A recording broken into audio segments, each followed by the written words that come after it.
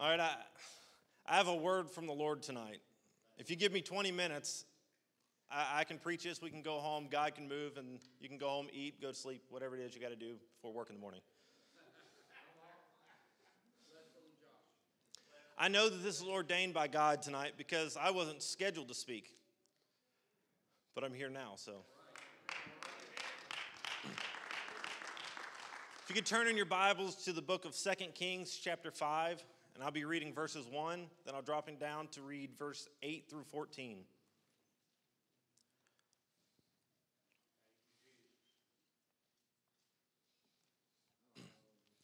And the word of the Lord says, Now Naaman, captain of the hosts of the king of Syria, was a great man with his master and honorable, because by him the Lord had given deliverance unto Syria.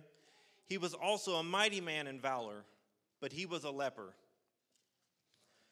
Verse 8, And it was so, when Elisha, the man of God, had heard that the king of Israel had rent his clothes, that he sent to the king, saying, Wherefore hast thou rent thy clothes? Let him come now to me, and he shall know that there is a prophet in Israel.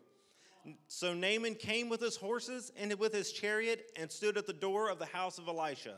And Elisha sent a messenger unto him, saying, Go and wash in Jordan 7 times, and thy flesh shall come again to thee, and thou shalt be clean. But Naaman was wroth, and he went away and said, Behold, I thought he will surely come out to me, and stand and call on the name of the Lord his God, and strike his hand over the place, and recover the leper. Are not Abana and Pharpar, rivers of Damascus, better than all the rivers of Israel? May I not wash in them and be clean? So he turned and went away in a rage. And his servants came near and spake unto him, and said, My father, if the prophet had bid thee to do some great thing, wouldest thou not have done it? How much rather then, when he saith to thee, Wash and be clean? Then he went down and dipped himself 7 times in Jordan, according to the saying of the man of God, and his flesh came again like unto the flesh of a little child, and he was clean. Tonight I bring you, How Desperate Are You? Elder Randy, would you please pray?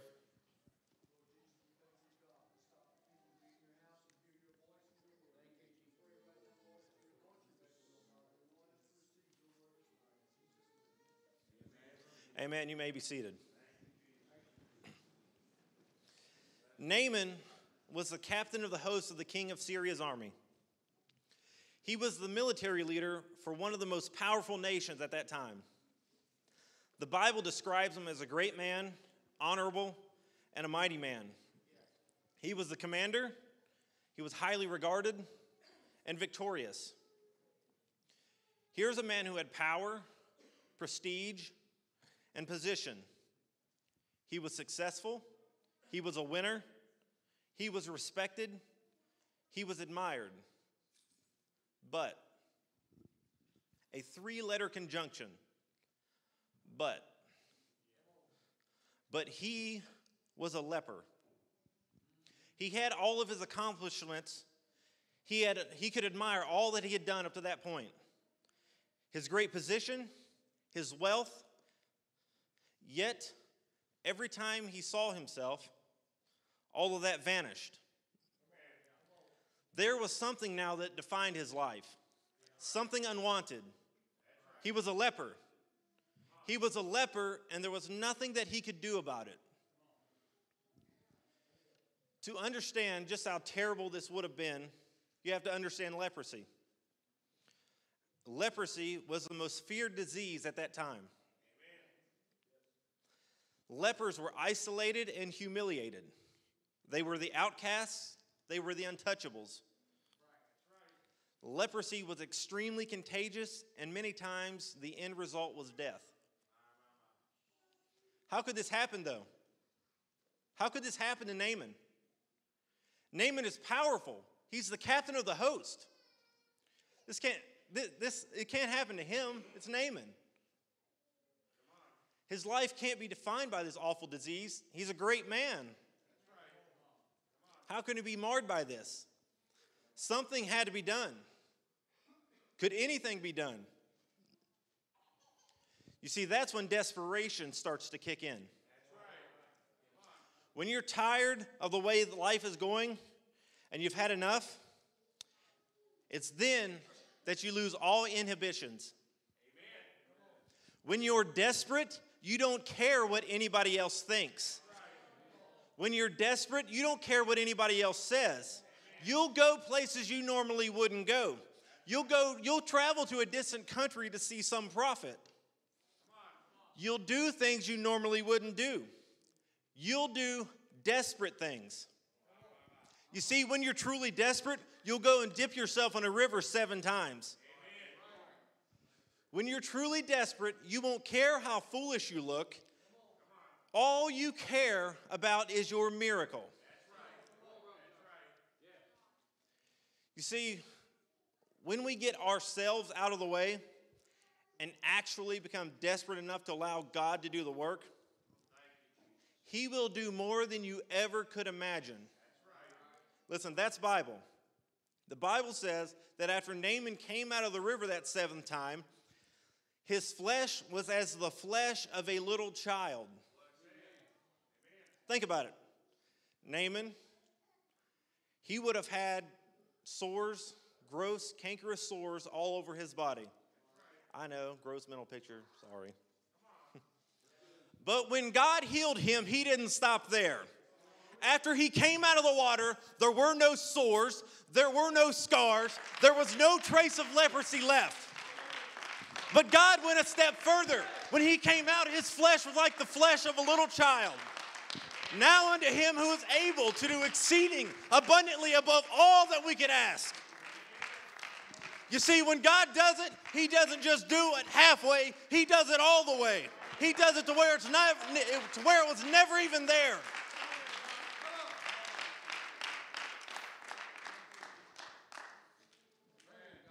Hallelujah. I want to talk for a second about positive desperation. Maybe a little difficult to accept, Desperation is when you're at your wit's end. How is that positive? But sometimes desperation is the best thing that can happen to us. You see, at desperation, that's when we come to an end of ourselves. When you come to the end of yourself, that's when you give it all to God. Like I said, when desperation takes over, you'll do things you normally wouldn't do. When desperation takes over, you'll throw your hands up in the air and say, God, I need you. I can't do this all on my own. I am all out of options. I have nowhere left to turn. But at the same time, that's also when the devil starts to speak into your ear. It's at this time that the devil starts to lie to you. He sees you at your lowest point. He'll tell you something like, if you dip yourself in that river 7 times, everybody's going to think you're crazy. What's he doing? He will try to convince you that it's not worth it. He'll try to convince you to give up. The devil tries to tell you that God is not there for you. Brother Thomas already said it. The devil is a liar. God is there for you. God will never leave you. God will never forsake you. He is always on time. I know because I'm still here. I know because He's never left my side. You don't get it. I've been through the fire. I've been through trials. I've been through the ringer. God is still there. God has never left my side. He's always been right by my side. If God be for you, who can be against you?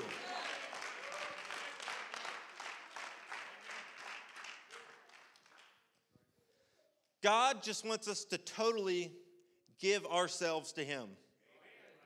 He wants you to give Him your everything. Everything He wants, everything that you have, He wants you to give to Him. He wants you to completely give your health to Him. He wants you to completely give your finances to Him. He wants you to completely give your salvation to Him. Listen, God isn't some ogre with a big club ready to strike everybody down. He wants you to have a bright future. He wants you to have a full life. He wants you to have peace. He wants you to have prosperity. He wants you to have good health. How desperate are you to receive the things that God has for you? You see, God, He wants to break the bonds of captivity in your life and set you free. He wants to pull you out of the miry clay and set you on a rock to stay. He wants you to have beauty for ashes. He wants you to have joy for your mourning. He wants to restore your shattered dreams. Church, He wants you to have it all. Every blessing, every promise, He wants for you. But we have to give Him something first. We have to give Him our everything.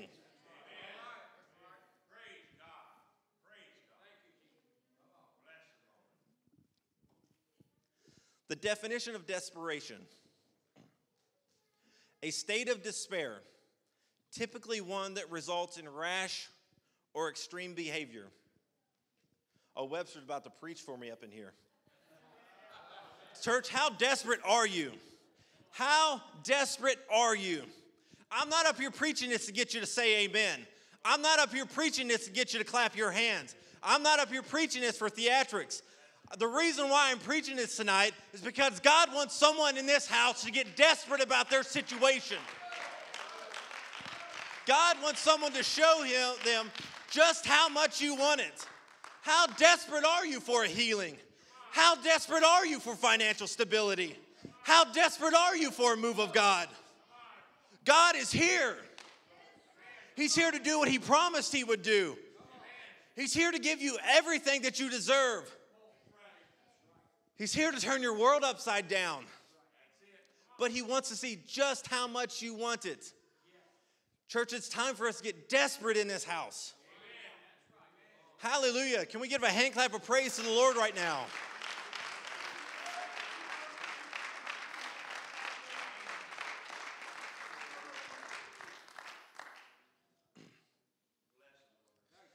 There's an American dessert. This dessert comes in a silver-colored wrapper with a polar bear on it. It's a vanilla ice cream square covered in a thin layer of chocolate. The maker of this dessert came up with a commercial in 1983. They asked the question, what would you do for a Klondike bar? With the premise that people are willing to do just about anything for a Klondike bar.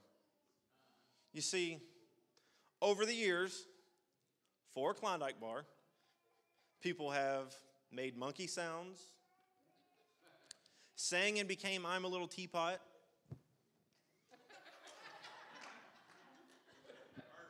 NASCAR drivers have driven pedal cars around the track. Men have become good listeners for 5 minutes. And husbands will hang out with their mother-in-laws. All for a Klondike bar. For that chocolatey coated ice cream, loaded big and thick, no room for a stick. People are willing to do just about anything. Just like those who are desperate for a Klondike bar, how desperate are you for your situation? What are you willing to do to receive a touch from the Almighty? What are you willing to do to be forever changed? What are you willing to do to be made whole? Are you willing to be like Zacchaeus, who climbed to the top of a sycamore tree just to see Jesus? Just to see Him. From that moment forward, he became forever changed. Are you willing to be like Bartimaeus, the blind man on the Jericho road, who cried, Jesus, thou son of David, have mercy on me? Even when people told him to shut up, he cried louder. You see, if you want a true touch, you're going to have to ruffle somebody's feathers a little bit. But who cares, because it's your need. His cry led his sight to being restored. Are you willing to be like the men in Capernaum, who brought a man that was sick of the palsy? They were bringing him to Jesus. The crowd was so large. Jesus was in a house, and the crowd was so large around the house, they couldn't get him near Jesus. So they came up with a plan. They climbed to the top of the house, tore a hole in the roof, and lowered the man down inside. To get your touch, you're going to have to work for it. To get your touch, you're going to have to fight through some crowds. That man walked out of that house. Are you willing to be like Jairus, who was risking his reputation of the religious community to save his dying daughter? See, on the way to the house, he is told, your daughter is dead. Not everyone is going to believe your miracle. Not everyone has the same faith that you do. Some will say that your miracle is dead. His daughter, Jesus raised up his daughter. And how about the woman with the issue of blood? She had to fight just to be able to get close to the hem of his garment. You know, she had to be thinking, if I could just touch him. If I could just touch Jesus. If I could touch something that's touching Jesus. If I could just receive a touch from Jesus. She walked away made whole. How desperate are you? Are you willing to be like these people that I just mentioned that didn't care what anybody else thought? They didn't care about the looks they would receive. They didn't care what someone was going to say about them. The only thing that they needed was a touch from Jesus. The only thing that they cared about was getting a touch from the Almighty God himself. You see, they didn't know it wasn't going to be easy. They didn't know they were going to have to fight for it. They didn't know they were going to have to think outside of the box. The only thing they knew was that if they could get to Jesus, they could get a touch. Because if they knew that they could get to Jesus, he is the one who saves. They knew that Jesus is the one who heals. They knew that Jesus is the one who delivers. They knew that Jesus is the one who overcomes. They knew that Jesus had all power. It's in the name of Jesus that the supernatural happens. How desperate are you, church? If the musicians could please come. If we could all go ahead and stand in this house.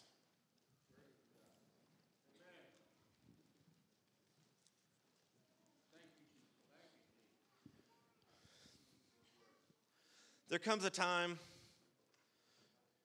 in your life when you have to make a choice. You have to choose, am I going to accept my condition?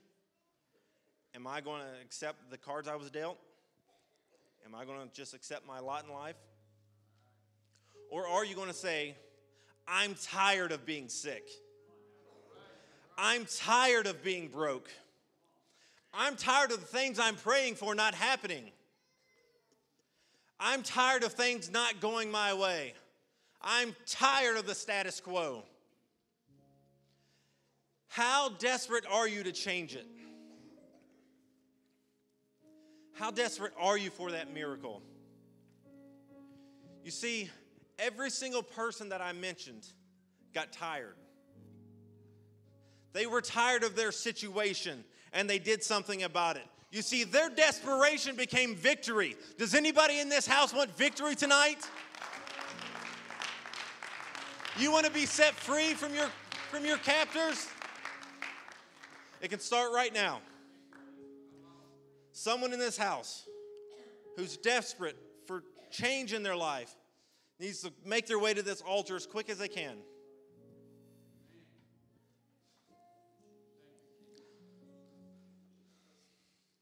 Hallelujah, Jesus. Oh, I praise your name, God. Oh, hallelujah. We're desperate for your touch, God. Someone in this house needs to find themselves at the altar right now. How bad do you want it? How bad do you want it? God is here right now to give you it all. Everything that you need, he's here right now. Go ahead and sing. Hallelujah, Jesus. Let's all lift our hands in this place. We praise your name, God. Hallelujah, Jesus. We worship your name. Touch us in this house, Lord God. Let your power fall in this place, God. Touch your people right now, Lord God.